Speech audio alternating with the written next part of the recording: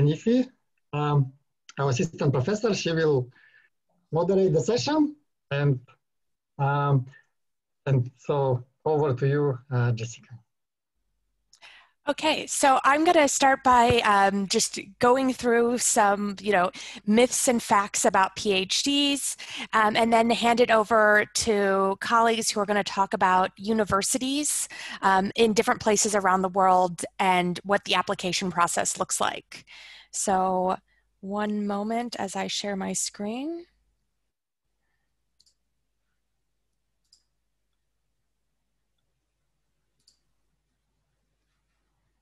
Ooh.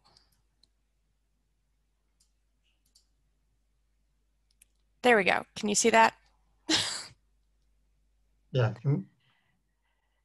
So do you want to do a PhD? So we're going to talk about some myths and facts about PhD programs and why you would or wouldn't want to do a PhD. So of course, we're going to talk about, why you would get a PhD, where the financing comes from, what the experience is like, what do you do after a PhD, and then, of course, the application process and how that differs across universities in different parts of the world. We have people who are going to specifically talk about some specific PhD programs in different regions, and then have someone who's going to speak about the timeline of getting prepared for your applications. So why do you get a PhD? So there are many reasons that people pursue PhDs. Some would do them to be a professor. Others do them for their jobs. I have had colleagues who actually worked for governments who then paid for them to come do PhDs in order to come back and work in their government job with their PhDs. They do it for the love of a subject, and some do it because of legacy and that they want to be the person who writes the big book or gets the big awards. However, one of the myths is that this is the only way to reach the next level. And that's one thing to dispel. A PhD is not necessarily right for everyone, nor is it the right way to do some of these things if you are interested in them. And so it's good to make sure that it's the right fit for you. So one of the things that gets asked is about financing a PhD, and we're not going to go into the nitty-gritty details, but just going over some of the myths and facts of it.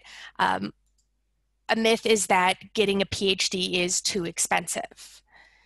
And while PhDs can be very expensive if you don't have funding, in general, most PhD students get stipends and do not pay tuition. Usually, though, those stipends require doing some sort of assistantship, whether that be research or teaching for professors at the university that you go to. So it's not too expensive, and largely you end up getting at least a small stipend that you can live off of. While most people are not making a lot of money during their PhD studies, they can at least live. Another myth that comes across is that foreigners cannot get funding. Foreigners, like most domestic students, are funded on these same stipend programs. I don't know. They get the same opportunities to apply for these programs at their universities. We all might not get the same funding opportunities depending on where you're from, if you're applying for extra grants or extra research money, but a lot of these stipends and within department teaching assistantships and research positions are applicable to foreigners as well as domestic students in many of these countries. A brief overview of the actual experience of getting a PhD. One of the facts is that research is the goal. So as a PhD student, you're looking for a university that has research that you're passionate about and that your eventual goal is to produce a body of research to know more about a subject than to become an expert. And so you want to have that sort of passion about research and interest in a subject that you might be spending, in some cases, 3, 4, 5, and in very few cases, 7 or 8 years studying continuously during your PhD process. The experience of a PhD, there you'll have a lot, and some of my colleagues are actually going to talk about this. Location matters. It might not matter as much the prestige. So, there might be some big names out there. You might get into some big names, but be careful about the location. Make sure that it's somewhere that you're going to want to live.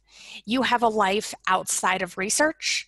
And so if the location that you're in doesn't provide you this sort of maybe lifestyle or the things that you're going to want to do in the experience, it can be really hard with the PhD because you're in this place, and so you're not doing research all the time, and you need an outlet to express yourself. You need a chance to socialize, and so making sure that wherever you choose not only matters for the university itself, but also the location that the university is in. As well as the department and who you work with matters. You need someone who can help you with networking and professional connections, as well as working with professors and researchers who provide opportunities to you. And so those are important things to talk to in the professors of any university that you're interested in going to, is what kind of opportunities you can have. Are they going to introduce you to people at conferences? Do professors at the university even go to conferences? And then what kind of research opportunities are available to you? So are there opportunities to do RA-ships, both paid and maybe unpaid, in order to get publishing opportunities? Are there opportunities, are there research think tanks on campus and things like that that you can work with? And so these are questions you want to ask about the location to make sure that not just like the name of the university, but the location itself is going to fit both your lifestyle as well as your research goals. A big myth is that once you are in a PhD program, you will earn a PhD. There are a lot of components to doing a PhD, from starting with coursework. This is outlining the sort of US style approach to universities and to PhDs. And so you'll start with coursework for 2 to 3 years, then you'll take comprehensive exams, then you're going to write your prospectus, then you're going to defend that prospectus, then you're going to do research on your dissertation, and then finally finish that dissertation. And so particularly in the US, there's a lot of different requirements and hoops to jump through as you go through the system that can prevent you, or that might lead you to leaving a program or maybe not finishing your PhD. It's good to know that going in is sort of what is going to require, what things you're going to have to do. So no matter where in the world you choose, knowing what the requirements are an important part of knowing how fast you can get to that PhD. Will it be possible? What the sort of timeline you're looking at. So that's an important part about like where you want to do it, and knowing all the hoops you're going to jump through, because once you're in doesn't necessarily mean you will earn that PhD, but you have to make sure that you do all the things that are required of you. However, a fact is that most graduate students are satisfied that they are pursuing a PhD. This was a poll from Nature last year on a PhD survey, and what they found is that why students pursue PhDs for different reasons. Some might like to see some improvements in their PhD programs. From their respondents, they found that most people are satisfied, very satisfied, or somewhat satisfied with their decision to pursue a PhD. So most people are not going into it and then hating the fact that they're pursuing a PhD. They're actually satisfied that they are doing it. And if you're interested in more information on that, there's a link in the PowerPoint. So you have the experience. What do you do with a PhD afterwards? Well, there are some options, but one of the myths is that a PhD will get you more money. I don't know how many of you think that researchers make more money, but the fact is that PhD programs really train you to become a researcher. They're not going to be big money opportunities once you get your PhD. Largely, you're going for the intellectual award over the monetary awards.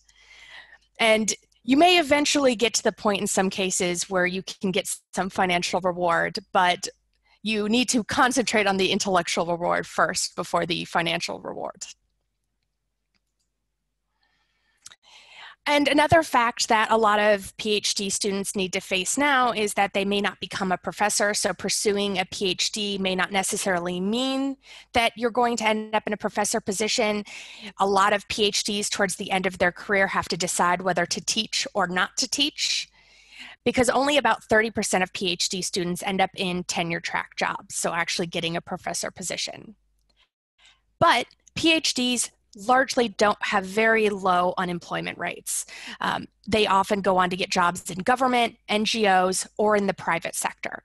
So the tenure track academia is not the only place a PhD can end up. And finally, we're going to now talk about applying for PhD programs. So one of the biggest myths is that the GPA and GRE are the most important part of the PhD application process. And the truth is not really. It's largely a two-step selection process. Largely, you'll see things like your GPA, your GRE, and your TOEFL scores weed out from a large group to a smaller group that they look at individually. But this is why it's important to focus on your writing samples, your personal statements, your letters of recommendation, the courses that you take, publications and research opportunities that you took, and conferences, because to get that acceptance to those universities, it's really going to come down to who has the best of all of those parts of their application. Another big myth is that you need a master's degree. Now, there are programs that do require a master's degree, but most PhD programs, particularly in the United States, do not require a master's before you go into them, but a lot of international programs do, so it's important to know where you're applying. So going back to that location matters thing, knowing what location you're applying for and what the requirements are can differ massively depending on the types of universities that you're going for. In a lot of the US programs, you actually get a master's in passing. So as you do your PhD, you also get a master's degree. In some international programs, you're actually required to have a master's degree before you begin. Another big myth, especially in your application process, is that professors will always write a good letter of recommendation.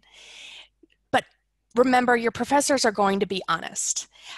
They're going to base their letters of recommendation on objective grades and subjective knowledge of you as a person. So, how are you in the classroom? Do you discuss? Do you come to office hours? Do you talk to the professor, and does the professor know you? The better you get to know your professors and they get to know you who write your recommendation letters, the better those recommendation letters are going to be. So not only do you want to be a good student, but you want to build a good relationship. You want to work with those professors so they can speak to the qualities that'll make you a good researcher and a good PhD student.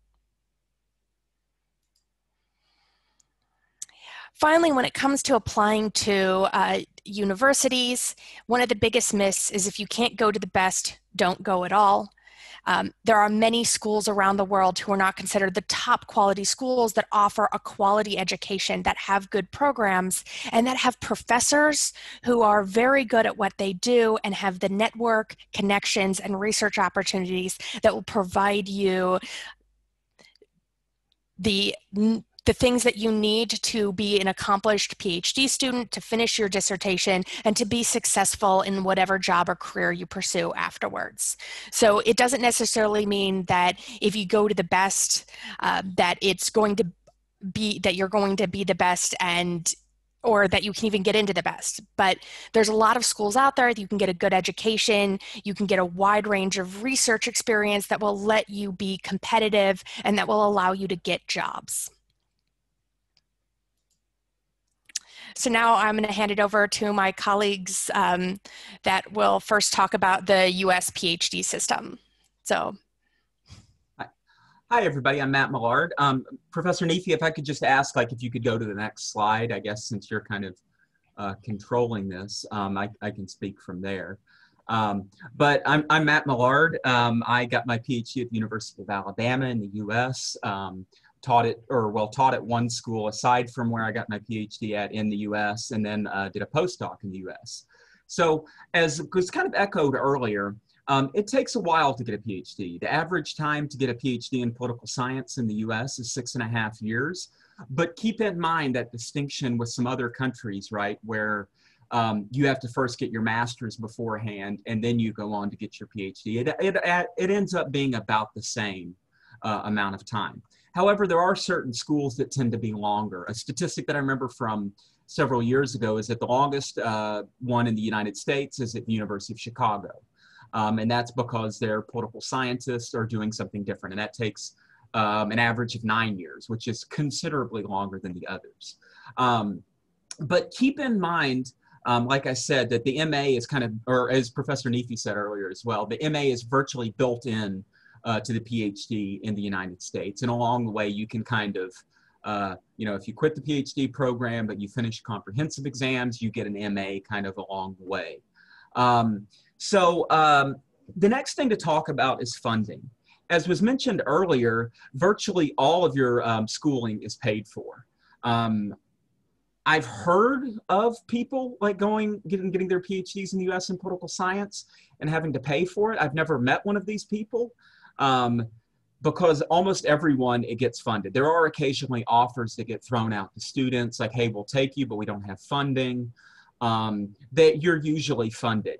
And that generally means that of course you're funded, but you also get paid a small amount, as was mentioned earlier. On the low end, that can be probably around $15,000 a year for a stipend on the low end, up to the high end of about $50,000 or so. But keep in mind, that sounds like a lot of money. That's also in places like New York City, Washington, D.C., San Francisco, places that are incredibly expensive to live in. So you do get that stipend along the way. But you also have a few more costs in the US that you don't have maybe elsewhere, like healthcare, right? Health insurance you largely have to buy on your own at PhD programs because of a ruling by the tax authorities in the US.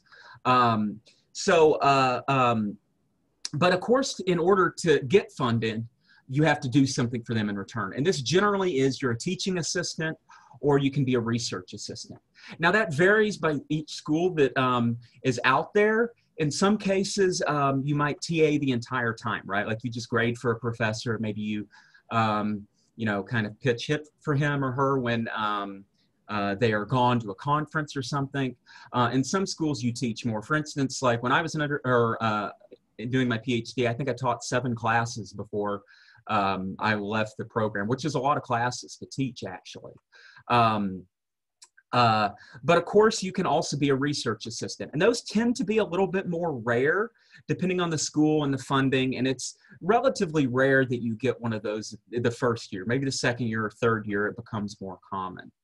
But I think we also need to talk a little bit about the selection for the US schools. I think, as Professor Nefi illustrated earlier, it's kind of a 2-step process, right? So long as you have like a minimum threshold for grades or GRE, which is going to look different this year, right? Because of the pandemic, some schools aren't taking them or requiring them this year.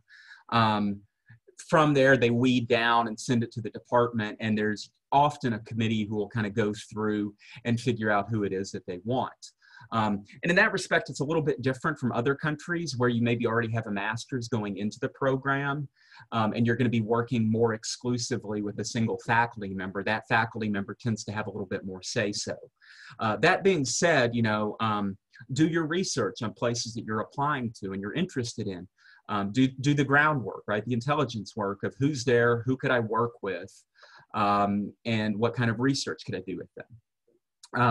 So the timeline usually looks like this, as was mentioned earlier. The first 2 to 3 years are generally coursework, right? Your first semester is pretty much set in stone. You're going to take research design. You're going to take methods classes, almost always quantitative methods, and then sometimes qualitative methods on top of that. And sometimes you might even throw another methods class in there. And you might get like an elective or two kind of on your primary field. And then once second semester comes around, you have, maybe less required courses and you start doing more things that are pertinent to the subfield that you choose.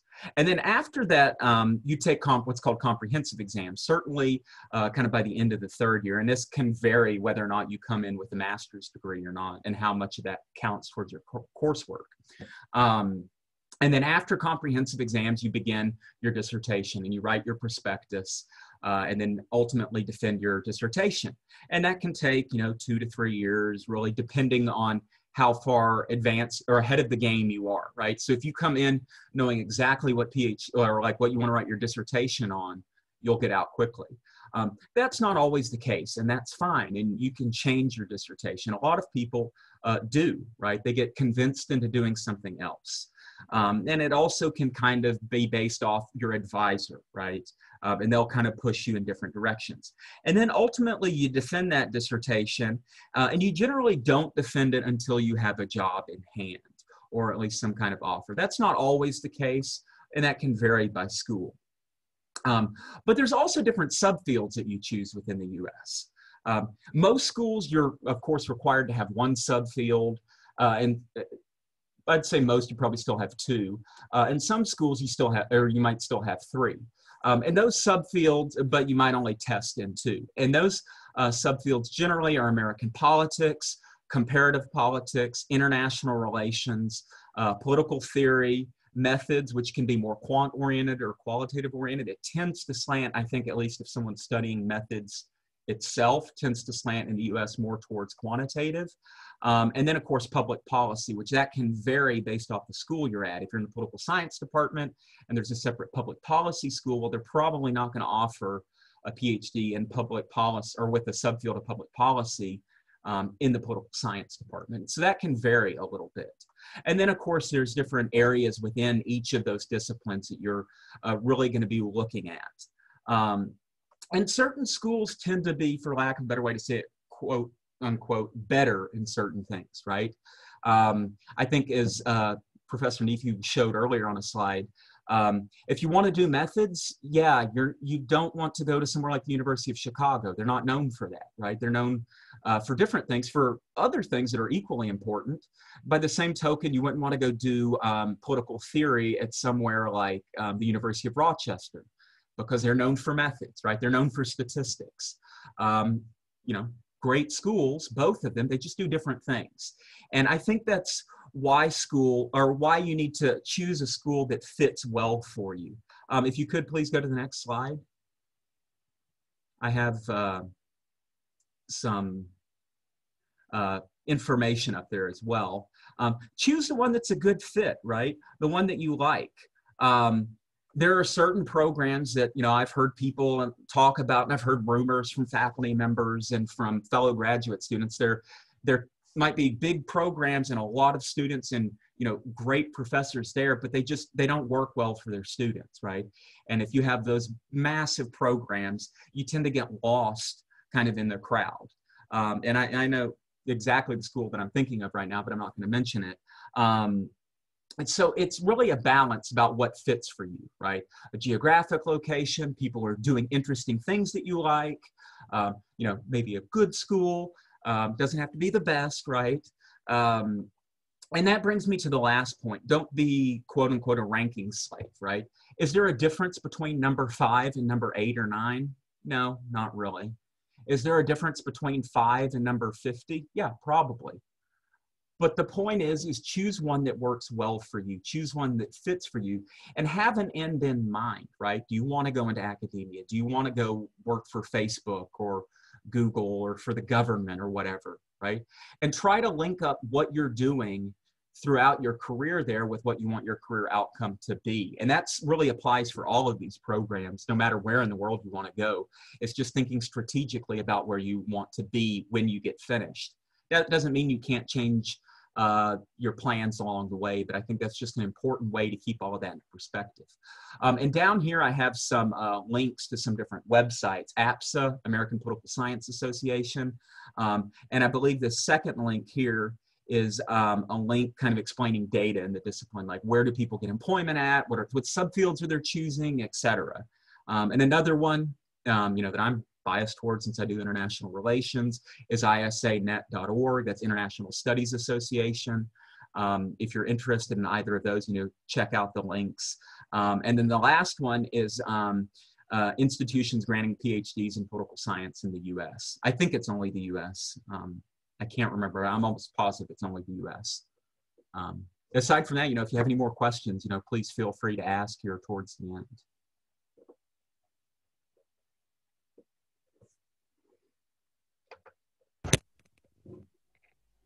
Right, we have someone who's going to speak on European PhDs. Do we have slides and I can stop sharing? No, I don't have slides. Okay. I have just 5 minutes, so I can, I think you two covered a lot of good topics already regarding busting some of the myths about PhD programs, and maybe some of those would be encouraging remarks, some would be discouraging, but I think it's good to have a comprehensive idea of what awaits students when they get into a PhD program, and I will focus on the European PhD option. So I don't need, I think, an introduction, because judging by the participants, I know all of the students. So hello, everybody, and I'm really glad to see this amazing Facebook of great students at our department. So I had no doubt that I will see the names that I'm seeing.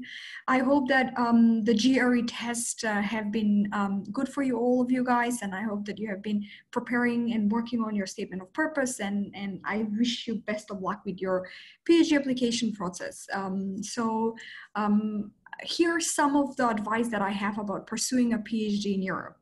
Let me start with making a comment about the qualifications. So unlike the US, you would need a master's qualification to apply for PhD programs.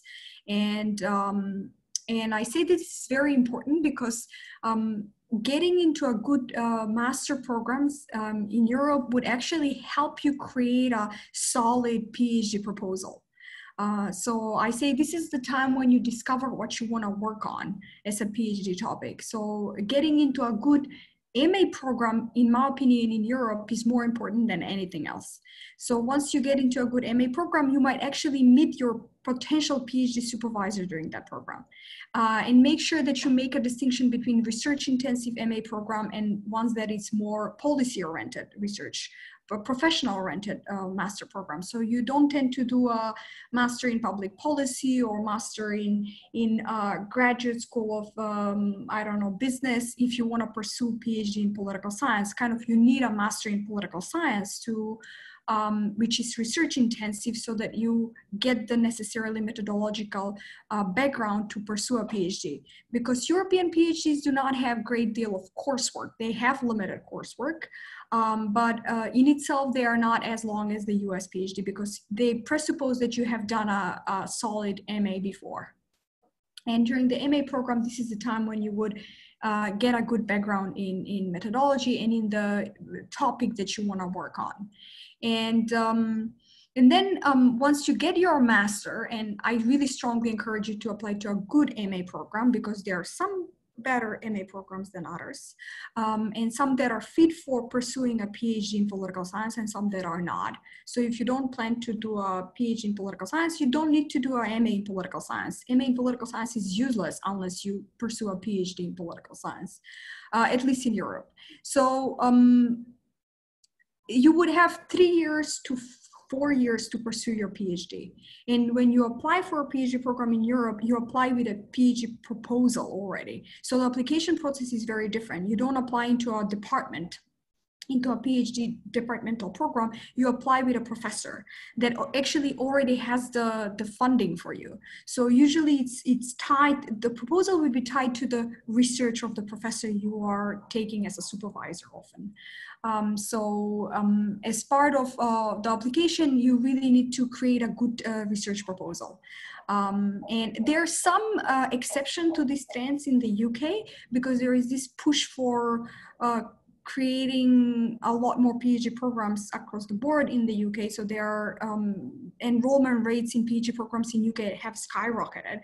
If there were a couple of PhD per departments per year students, now we have double-digit numbers, which is pressure for, it comes because of other issues. We don't need to discuss those.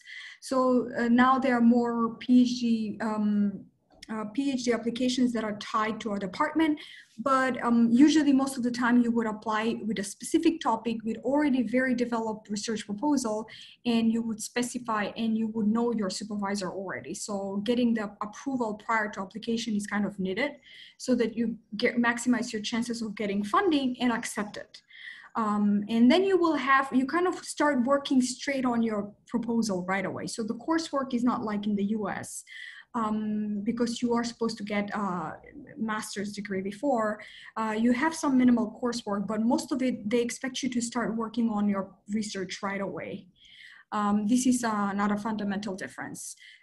So another difference that I want to mention is the teaching requirement. It happens that in case those of you who want to stay in academia, you would need to have a teaching experience. And in Europe, you can end up not having a teaching experience at all because you are paid by external grant that the professor usually has, or maybe even departmental funding. You are not required to teach. So in US, I think a lot of scholarships there are strings attached that you need to do some TA work as part of your grant. Not in Europe. In Europe, you have a different contract. You have full-time employment contract. This is the innovation of the Bologna process that requires all PhD students to be full-time employees of the university. And you have that money as part of your research project, not for your teaching duties. So make sure you inquire early on about teaching opportunities at a department, which would be separately paid. You would be paid per hour for the teaching duties.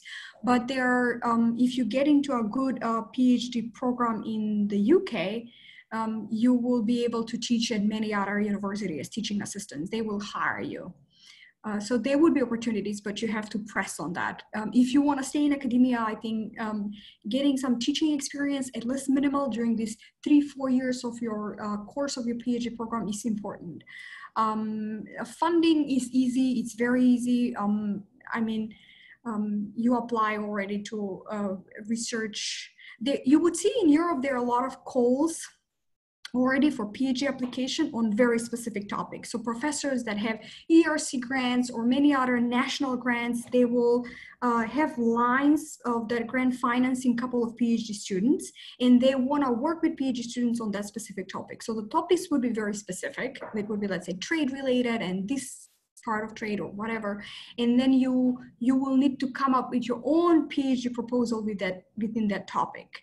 So funding is abundant. I think if you want to pursue a PhD, there is a lot of money out there. So in Europe, it's a very different story. There are also national public funding at depending on the country where you're applying. So like Netherlands has different funding line than Belgium, then France, then Germany, then UK. So all of them have their own national bodies, grant awarding bodies, and then there is the European level, Erasmus Plus, and under ERC grants, there are a lot of PhD students funded, but also there is the Erasmus PhD programs, and those are also project specific. So you would apply within a project, but you need to come up with a research proposal.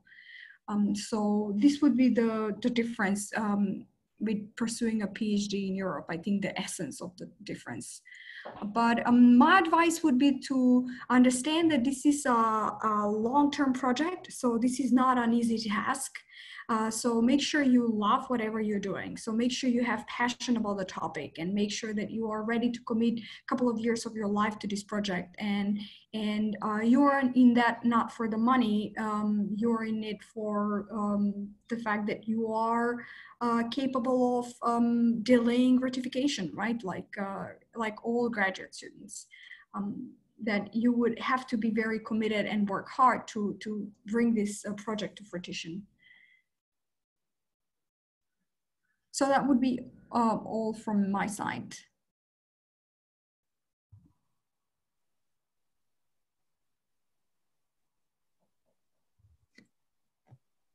Okay, next we have Canadian PhDs.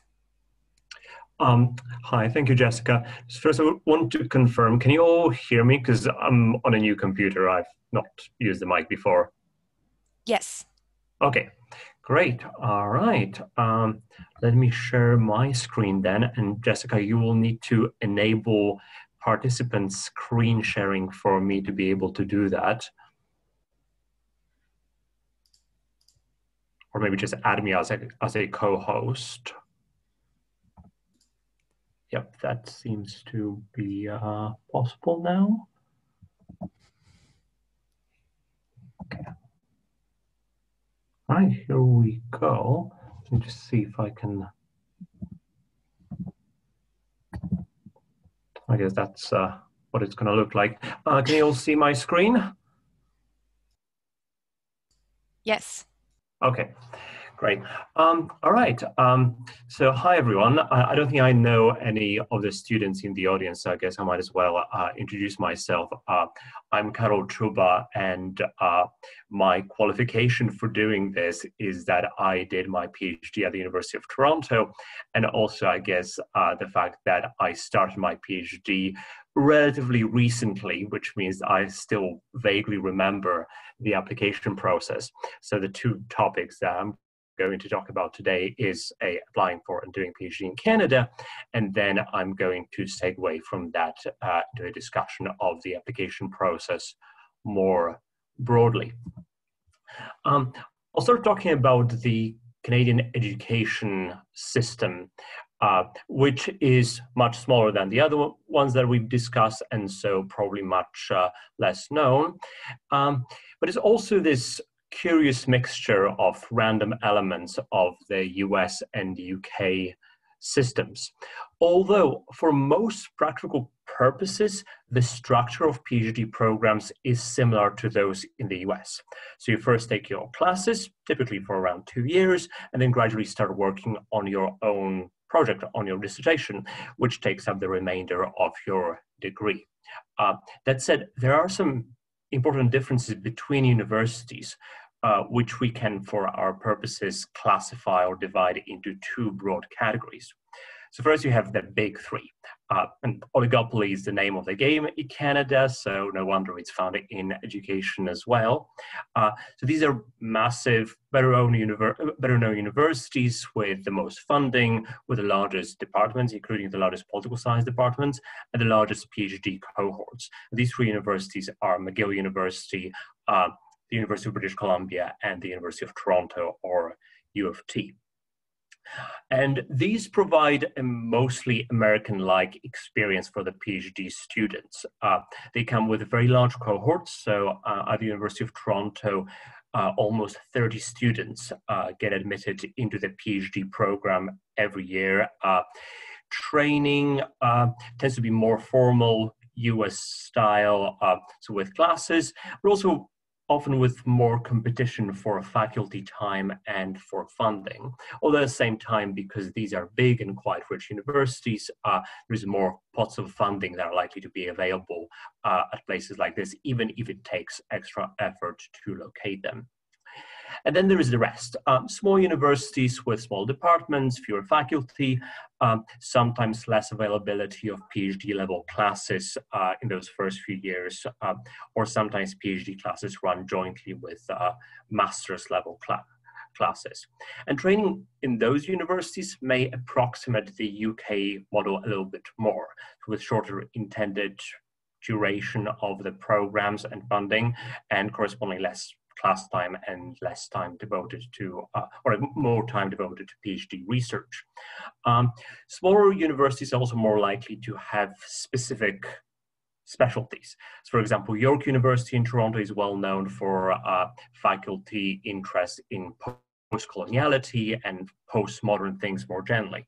So if you're interested in this kind of thing and want to be in North America, some universities in Canada tend to be more welcoming to more heterodox approaches than those in the US. Although, and this is important to note, this doesn't apply to the big three, which generally do stay in the mainstream of political science, even if they are sometimes a bit more receptive to things such as qualitative research than would be the case in the US.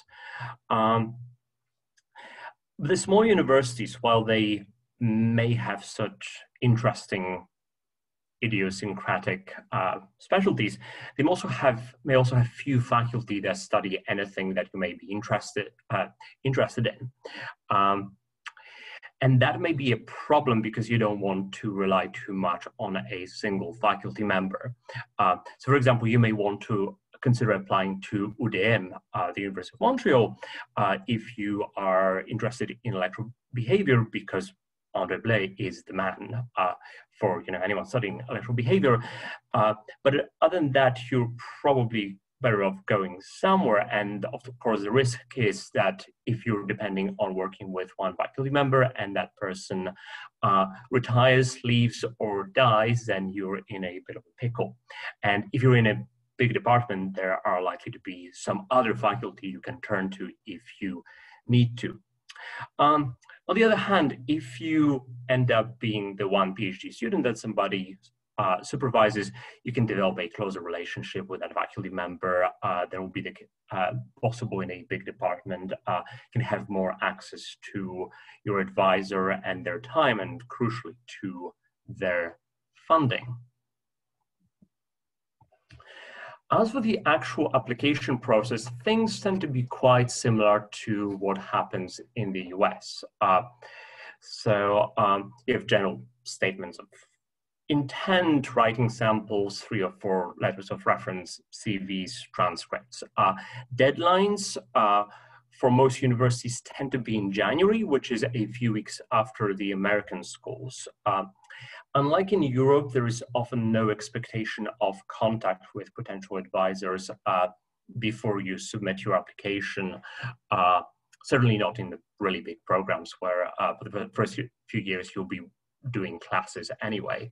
But it may always be a good idea to get in touch with someone and see if they are interested in working with you on the project that you are potentially interested in doing. And if someone is patently uninterested in your proposal or seems like a jerk, you're probably better off going somewhere else anyway.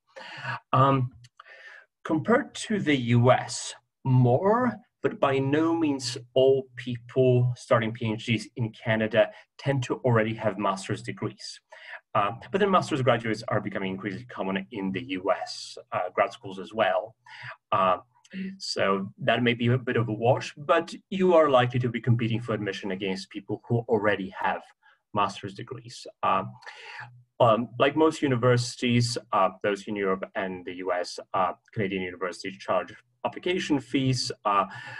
Those tend to be in the a little over 100 Canadian dollars, so in the range of 40 to 50 or 60,000 tenge or so per application. Speaking of costs, and this has already been covered in one way or another, but I think it's worth repeating and putting it in the context of the Canadian academia.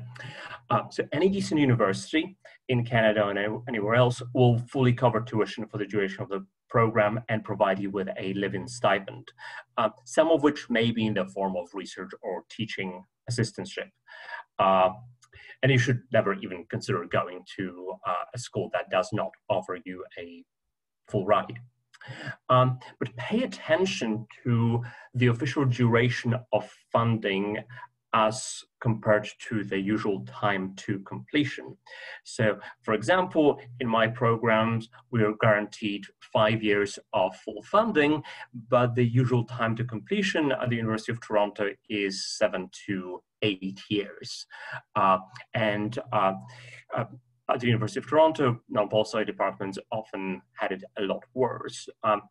Also check the UBC website, so both UBC and U of T guarantee 5 years of funding. I couldn't find any info on the McGill website, but the chances are that it is the same.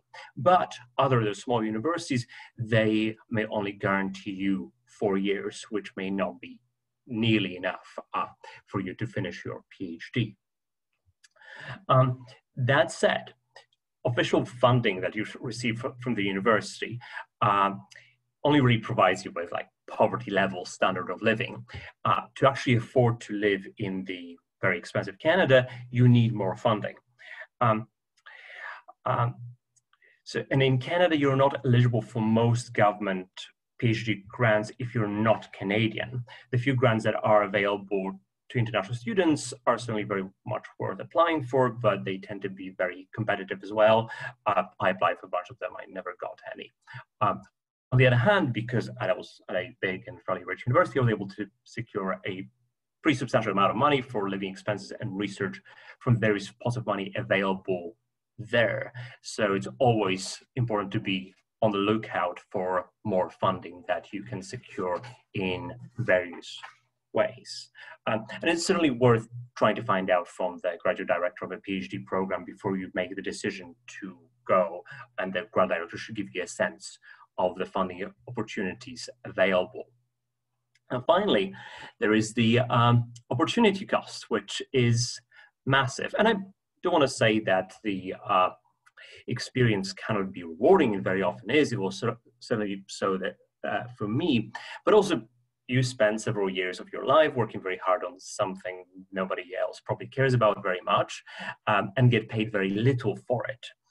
While at the same time, you could be, raking big bucks at Google or McKinsey, even though that might come at the cost of them sucking or like getting your soul sucked out of you.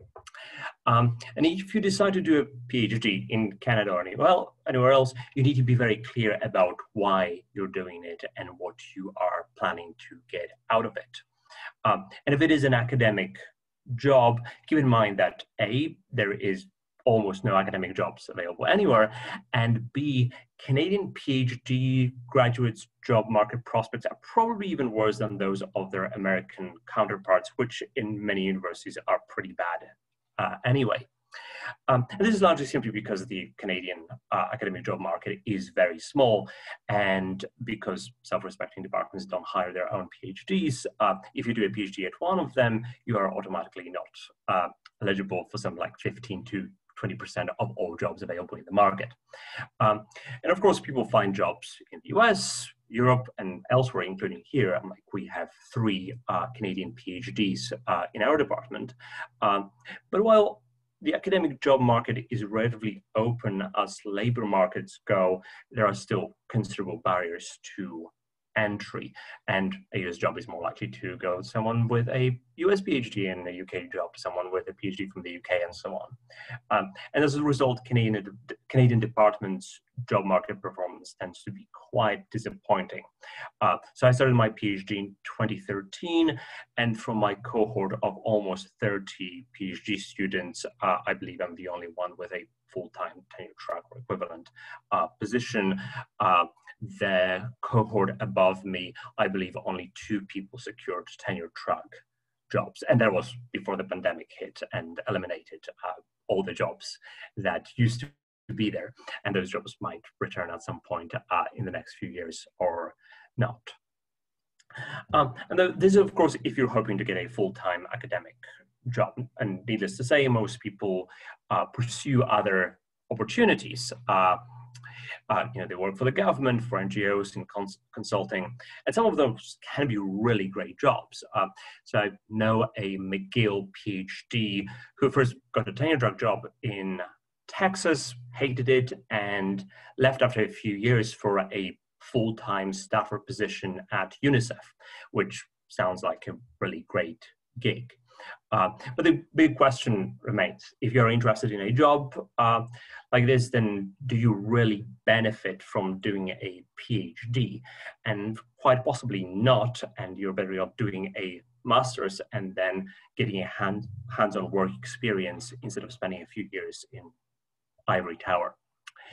Now, here is a little secret that was briefly referred to by some other faculty, little secret that grad schools don't necessarily want you to know. So your PhD often comes with a free master's degree if you gain admission into the PhD program without first having one. So your PhD is fully funded at a decent university, and after you finish your coursework in the first 2 years, you are eligible for a master's degree. And this is the case in Canada, much like it is in the US, with a slight twist that, unlike in the US, where many universities, all students automatically get a master's degree on their way to the PhD. In Canada, it doesn't happen so automatically, but you can still get a free master's program, a free master's degree if you are so inclined, if you gain admission into a PhD program. All right, and finally, we have the application process. And here I'll be very brief because I think that most things that I have to say are pretty commonsensical, and you probably already know this quite well. So once you've decided on the schools you're interested in, found the deadlines, which will mostly be in December in the US, January in Canada, and at various points in Europe, then you'll need to start preparing your documents, the documents that I listed a few minutes ago. And then just start working backwards from that deadline, and make sure you start working on the documents with giving yourself a few months to spare to make sure that you can get everything done on time. This isn't necessarily because the process is so time consuming, rather because it has a few moving parts and you will be relying on other people to help you along the process. And also with all that, you don't want to stress unnecessarily. So you will need reference letters, usually 3, sometimes 4 at Canadian schools.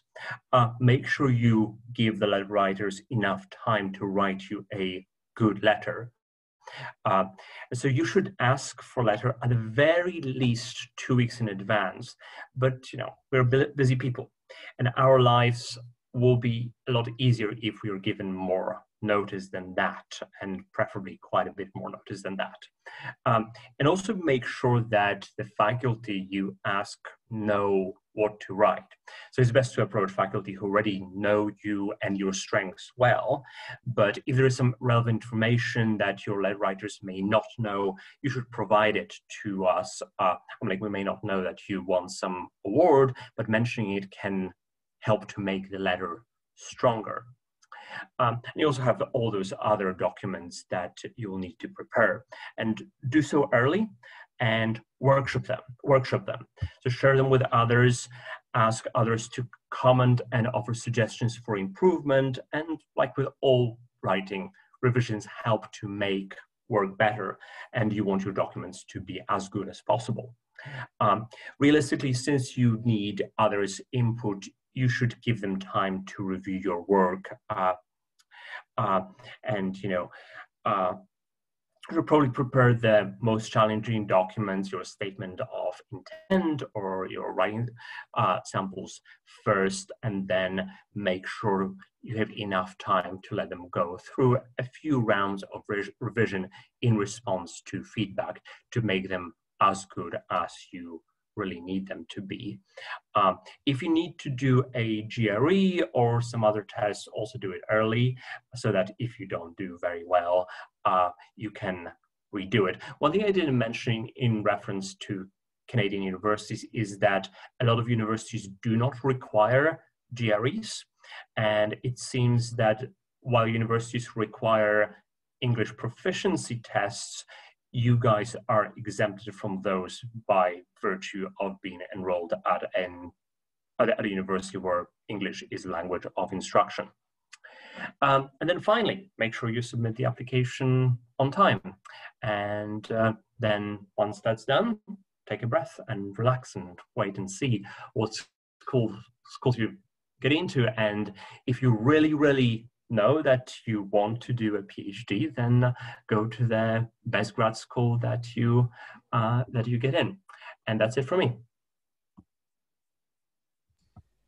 All right, now we're going to open it up to questions.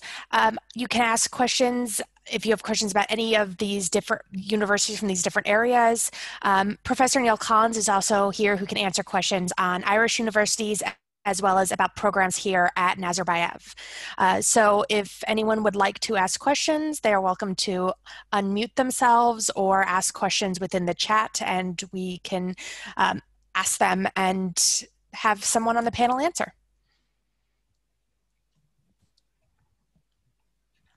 So you're welcome to ask at any time. Hello, can you hear me? Yes. Thank you everybody for your presentation.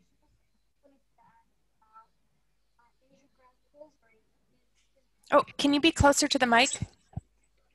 I wanted to ask about agency. Can you hear me? You're too far away. We can't hear you. Maybe write it in the chat. Or perhaps even write it in the chat function. Oh, there we go.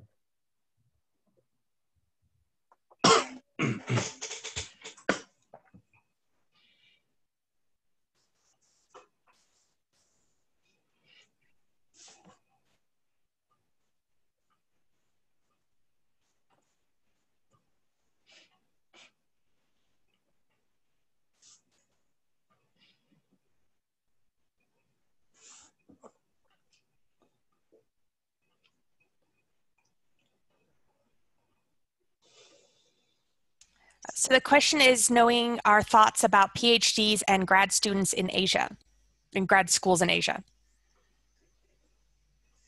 Yeah, that's a good question. I think we have maybe Chun-Ho. You could answer. So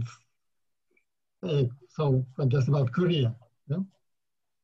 Yeah, even though I also did my PhD in United States, but just because I'm from Korea, right? So, and could you be a little bit more specific about what you know about the PhD program in Asia, or more specifically South Korea?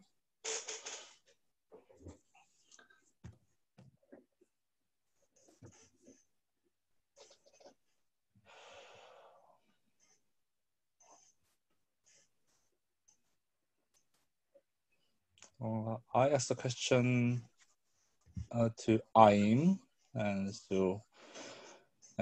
this is not the question I want to answer, right?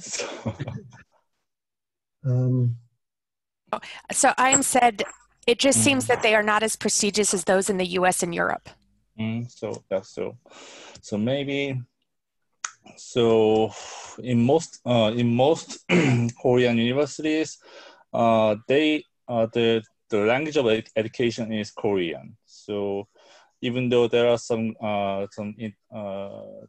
graduate school of international studies where they need to educate the students in English, but in other cases, almost all cases, you need to write your dissertation in Korean, and the language of education is also Korean. But in terms of demand, then over the world, then most international universities wants to hire PhD who is at least a little bit fluent in English, and they need to teach in English, and they need to publish papers written in English. So if you earn your PhD degree in South Korea, then it is very likely that your prospect for getting a job outside Korea is pretty limited.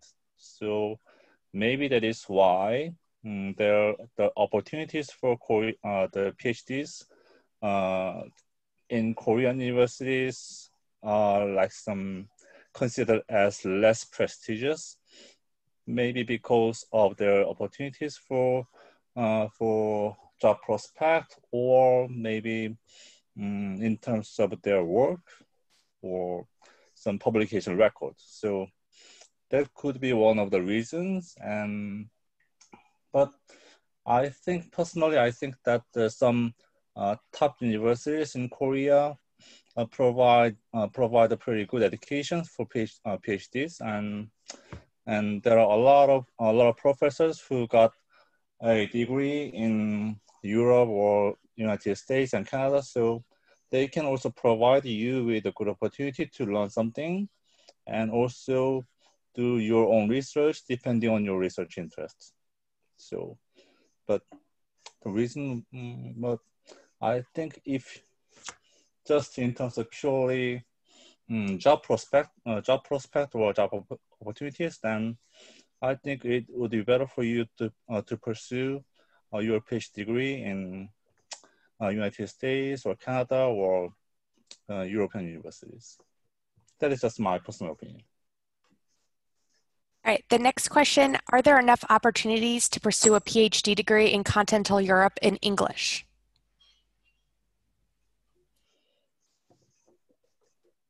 I can jump on that one. So there are indeed a lot of continental European universities that have English as their working language, and many of the graduate programs at master level and at a PhD level. So I think Netherlands is the leader. They have a lot of MA and even fully set up undergraduate programs in English. And then Lund University in Sweden offers that. In Germany, I think there was in the hard sciences in STEM, many universities offer it, like Bremen University does it. Maybe not the Berlin ones, but maybe the Hertie School of Government does it also in English. So you need to really to check everything, like Sciences Po in Paris does it. So there are indeed places, CEU in Budapest. So there are places where you can pursue your PhDs in English. So PhD, it's already way easier. Like Belgium has it at a lot of Flemish universities. So I say that Northern Europe, Scandinavia are very open. So there are so many programs already, a master's program. So a lot of coursework is fully taught in English.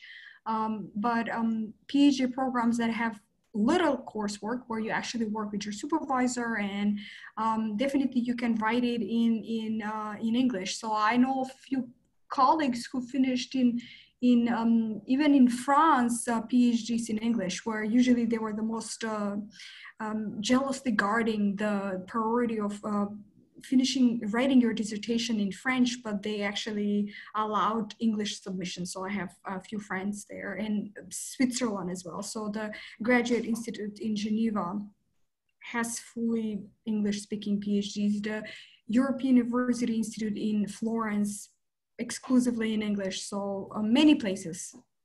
Now, yeah, so the problem is there that the teaching part would be, maybe if you are teaching undergraduate classes, then you have to teach in French or in Italian. So if you go to these places, unless you go to fully English speaking university like Luis in Italy, in Rome, they have even undergraduate classes taught in English. So you have to work on that, on the teaching side. So you're always encouraged to learn the local language, of course.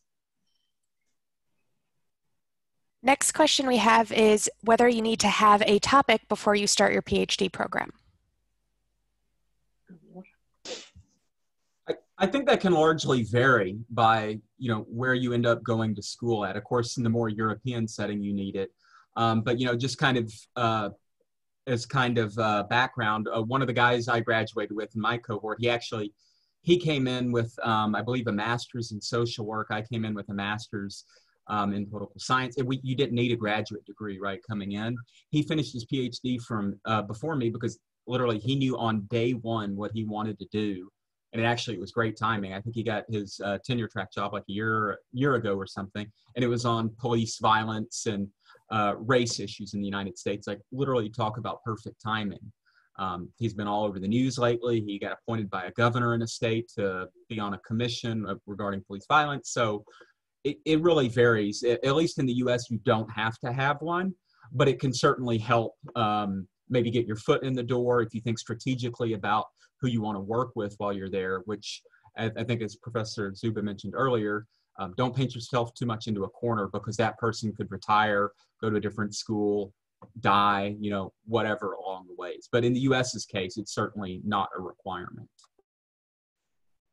In Europe, definitely. Yes, in Europe, definitely, you need a PhD proposal, not just a topic. So this is extensive piece of work that you will need to finish for good PhD programs. So even though that is not required, but I think if you have something specific, then that will help you get admission. I'm pretty sure about that.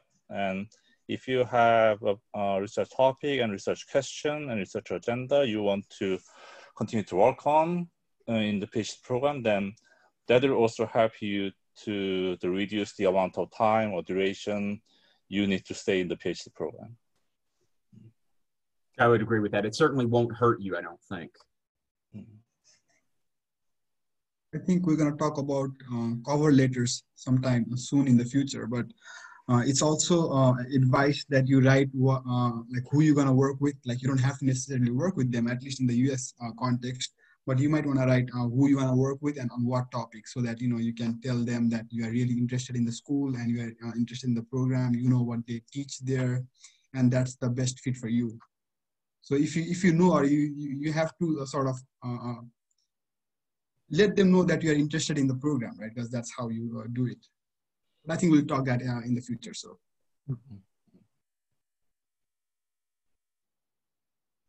Next question. At which year of studies do PhD students start working as teaching assistants in the United States? Day one, right? I joke because they want free labor.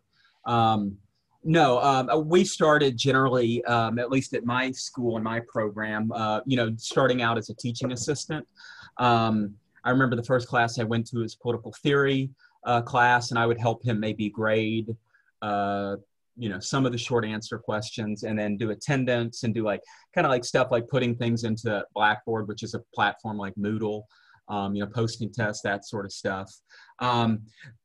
Our program required that you have, I think, at least a year or you had to at least have 18 hours, a year and a half or something before you could actually teach a class. But in practice, it wasn't until, at least the second semester of year 2 when you had to teach.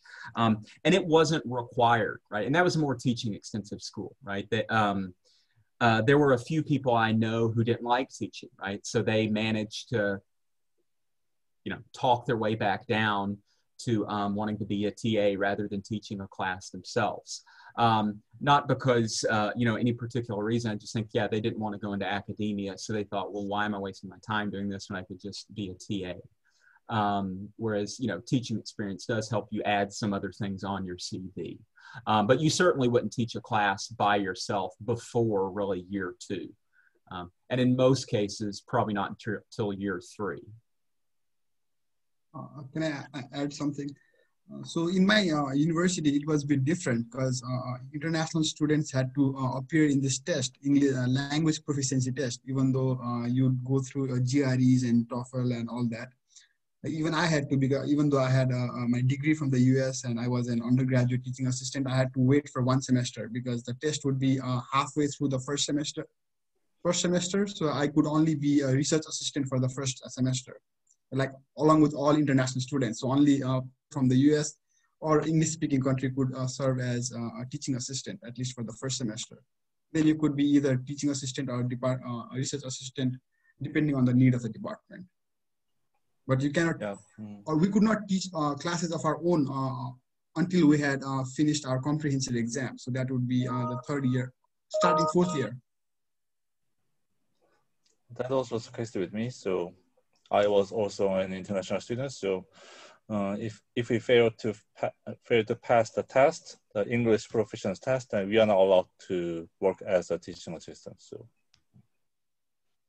All right, next question. Do you recommend applying to a PhD degree straight out of university? I can jump in here. So I think from a career perspective, it doesn't really matter and doesn't provide any benefits at all. And especially that you are doing other things for, the time between your undergraduate degree or master's degree and the PhD. But a lot depends on your topic. If you are interested in doing something that requires knowledge of the places that you're interested in, or proficiency in a language that you need to speak in order to conduct fieldwork, then it might make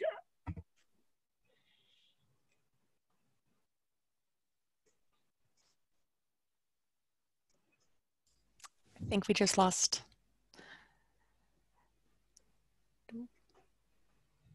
Would anyone else like to speak on applying to a PhD degree straight out of university?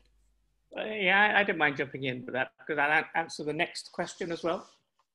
So the next question is about doing a degree in public policy. So I made some inquiries about this because when I looked down the list of our students who applied over the years, quite a few have applied to do masters and PhDs in public policy. And personally, I feel, you know, since I'm the only one here from a country that gained independence in the 20th century, like Kazakhstan, I think that the opportunity to write about your country in English and be the first person to, you know, present something on a public policy or an institution or what have you is a great opportunity and a great service. It would be great, I think, from NU's point of view, since part of our, you know, our mission is to help Kazakhstan, and it would be a very good thing to do. But if you're going to the public policy route, there's a real bias there about having experience outside of the university. So it doesn't necessarily mean you have to stop being a student, but if you've taken an internship or you've volunteered with an NGO, or, you know, you've shown an interest in Model United Nations, or, you know, these sorts of things to show the public policy people you're applying to that you're actually interested in policies and you know, and events, and being on top of the news. They really like that. They like the notion of you knowing what the current issues in public policy are. So at the interview, they're likely to ask you, you know, what do you think about, you know, that kind of thing. So I think, yes, it's a bit of a specialist field, the public policy thing, but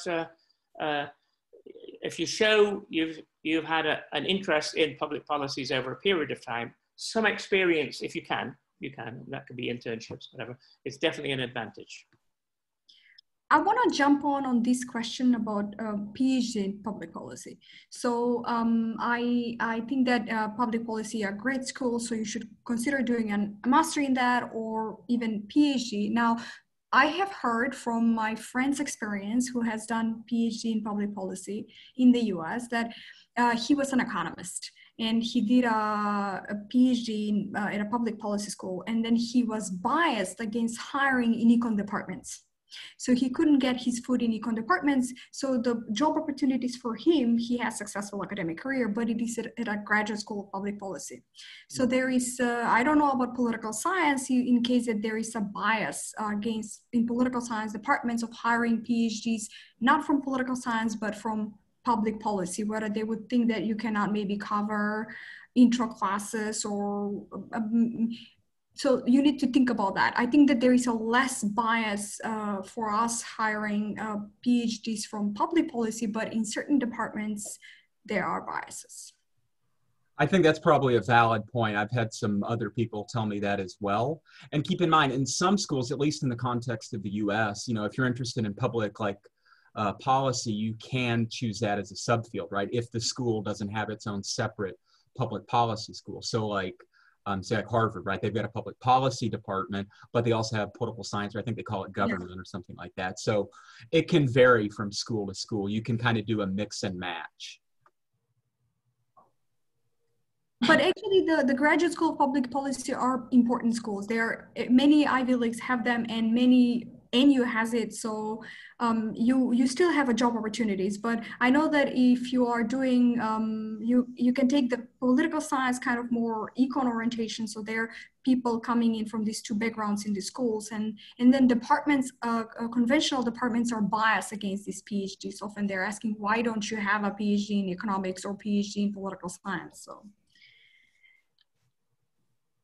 I would also be careful about public policy schools and making sure that you read what they specialize in. So like at the university I went with, there was public policy, but they were more on the actually planning and so planning works and the more business and public planning part of public policy, and less on the public policy as in politics side. And so they had only a few classes in policy, but a large number of classes that were centered around infrastructure building and policy implementation. So knowing what you're looking for in a public policy school, look at what kind of courses they offer, where their professors come from as well, because that can have an effect on jobs that you're looking for as well as the research that you're going to do and be able to do.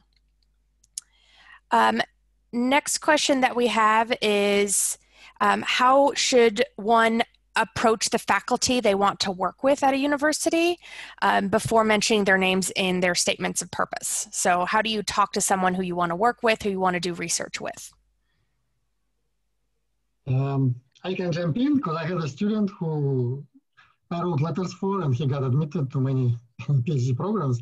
And so he just finished new in spring. And so first of all, he liked some research. Then he looked at the footnotes of the articles and books that he read. He liked certain theories or explanations or approaches of professors. So if those professors were alive, so he just found he Googled their email addresses, and he simply emailed them.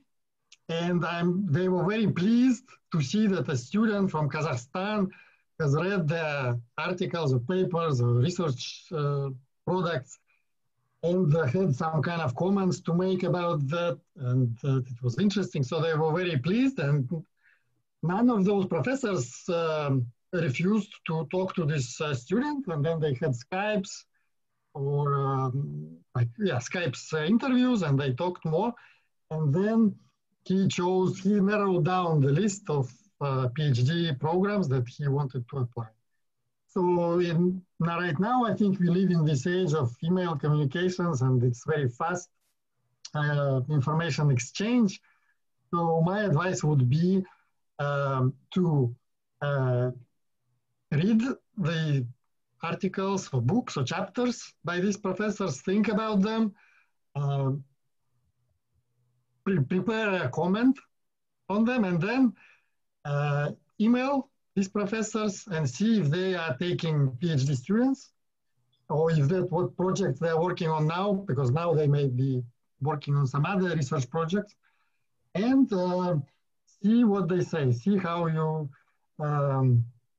how they talk to you. If you like, then you can continue and mention their names in the statement of purpose.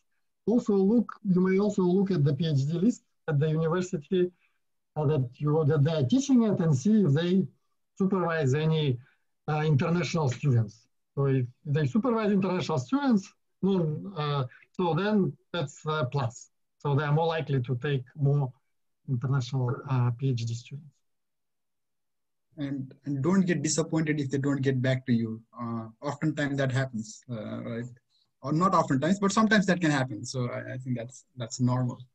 Yeah, that's fair. Sometimes even advisors won't get back with their own students in a timely manner. So, it's always weird cold emailing someone. And yeah, I think it's always a good idea. But I think, as Alexei said, do your homework beforehand and know what you're going to say to them or ask of them. And of course, it matters in more context than in others. It probably matters less in the US than it certainly would in Europe, or maybe even, you could argue, Canada. And I don't think it is required to contact them before mentioning their names in your statement. But if things work out for you, then that would help you. But there's no guarantee, actually. So. I think it's useful to keep in mind that in most universities in the US and Canada, individual members of the department, individual faculty members are unlikely to see individual PhD applications. So it's great that you get in touch with someone and they may be interested in working with you, but they won't be making the decision about admitting students. And if they're really invested in a student, they may ask the admissions committee to carefully consider admitting that particular student, but mostly that won't happen. So it's useful to establish a connection with a potential advisor or committee member ahead of time, but that is unlikely to have any effect on your prospects of admission to a program.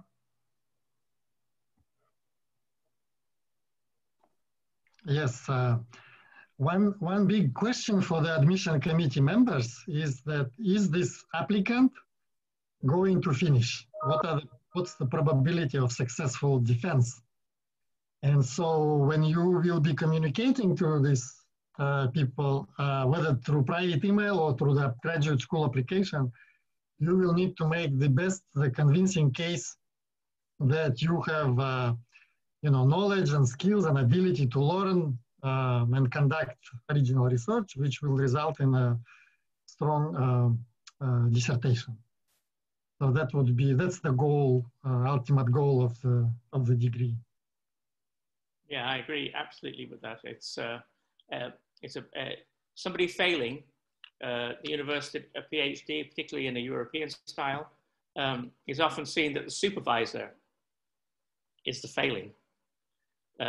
Because they took somebody on without knowing what they wanted to do, and then they didn't guide them sufficiently well. So from a sort of university management point of view, you shouldn't take on a PhD student that you think is going to fail. Only take on people who you think are going to succeed. Is that too cynical? Sorry, Alex. No, I think we have provided a good base. We have, our students are all over the world in graduate schools, masters, PhDs. So I have no doubt in our ability and our students' ability. Actually, that's one thing I was going to maybe suggest that we could do, because it's been a very long meeting and I know we're beginning to lose people, but it might be possible, given we've got the Zoom thing, that we might set up a Zoom with our former graduates who are doing masters and PhDs, to get the customer's experience, if you like. Sometimes better than getting the getting the view of people who are trying to sell their courses. So maybe in the future we'll set up something like that. Yeah, we'll do. Yeah.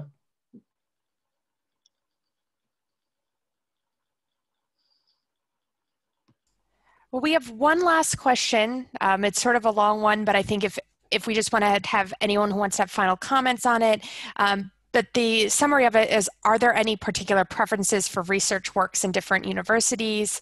Particularly, do particular universities value different types of research, or a preference by region depending on where you're studying at? You want a short answer? Yes. Which is why it's important to put some work into choosing the university and knowing what their specialisms are, etc. Really increases your chances. And it also, I go back to a point that was made, a lot earlier. I think you made it. It was that when you're picking a university, actually somewhere you'd like to live with people that you know are interested in your area might be better than going to the league tables and picking out somewhere you think is fancy. Because I don't want to name a university, but its initials are LSE. And if you went, to it, you couldn't afford to live in the center of that capital city. It's an enormous program, so you'd very rarely get to meet, your supervisor, etc., because they can't afford to live there either. So picking a smaller location, with a good department, can actually lead to greater success, I think. So I think if any of our students want to seek advice about particular places, they could approach us individually. We might be able to give them advice about particular places. I would agree with that assessment as well. And the same, I think, largely applies in the US. Some places are just more expensive than others. And one of my former bosses worked at an Ivy League school, Columbia University in New York City, and he went to his department chair and he had tracked his, salary for 2 or 3 months in an Excel spreadsheet and showed him he was literally breaking even, not even, having money to save and having 2 kids with subsidized housing. So you need to take that into account.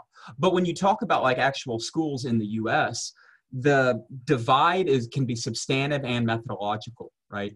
So certain schools are known for doing certain things really well or focusing on that, right? Like University of Michigan and like American politics and public opinion, but they also have some people who do international conflict, that sort of stuff there.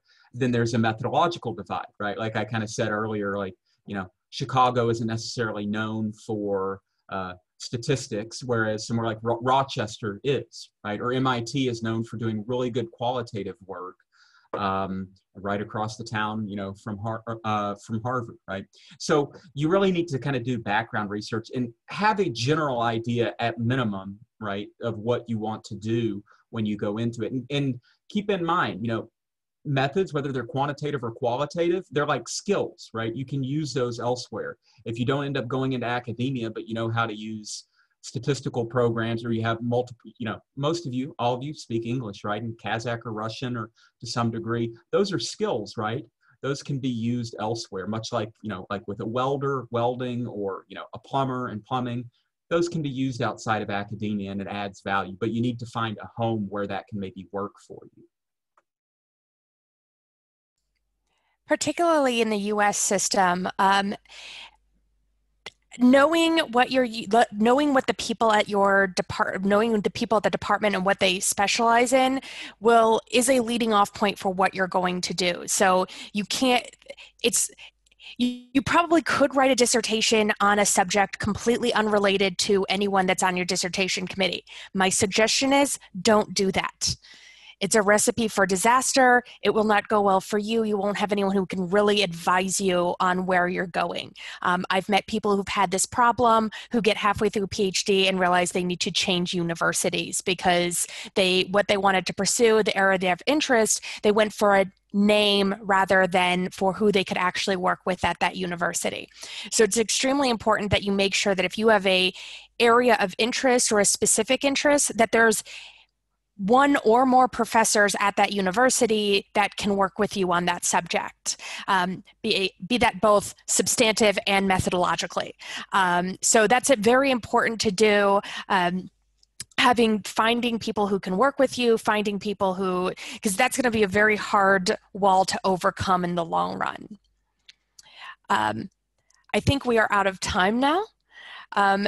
So thank you for everyone for participating. Does anyone have any last comments they want to make before we close?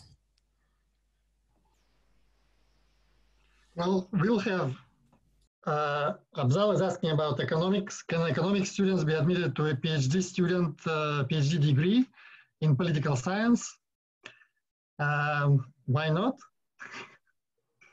I would say at a methods-heavy school, they will be preferred over people with poli-sci undergrads. If you want to go to Rochester, like do an econ undergrad first. But stay with economics, right? You'll probably make more money. That's true. I don't know about the job prospects, but just a general inclination.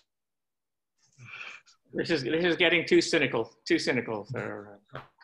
But yeah, economics has no problem transitioning to political science.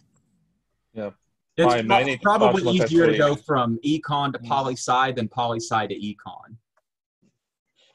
Many departments actually prefer students with some background in mathematics or economics, so that won't be a problem at all.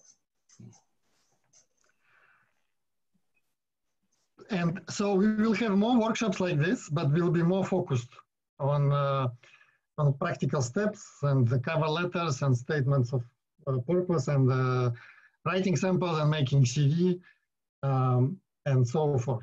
So, and then we will schedule one workshop with our alumni, your students who finished Bachelor of Political Science and International Relations from NU and went and studied in graduate schools abroad. And we'll try to get geographically representative and simple, and also the